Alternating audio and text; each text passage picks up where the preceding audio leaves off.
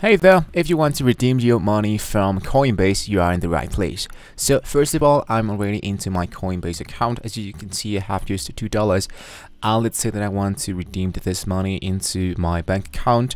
If you want to send this directly into another wallet, it's really simple. You just need to hit into this upper view where it says send and receive, and choose the token that you want to send.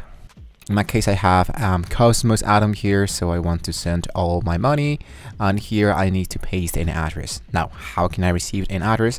I need to go into another wallet, and into another wallet, I need to get my network, I need to get my address, but I need to choose the token that I need to receive.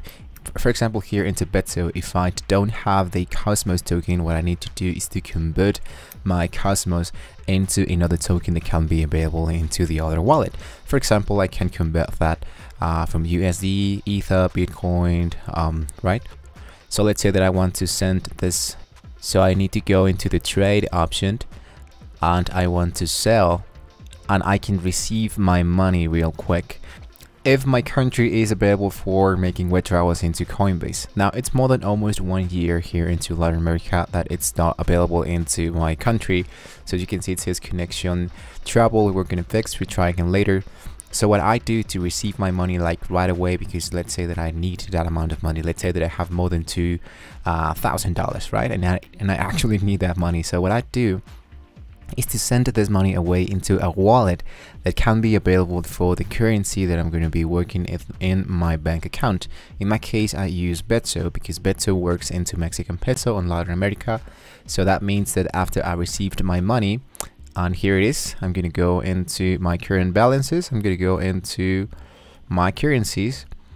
As you can see, here's USD stable coins. What I need to do is to convert these tokens into MXN.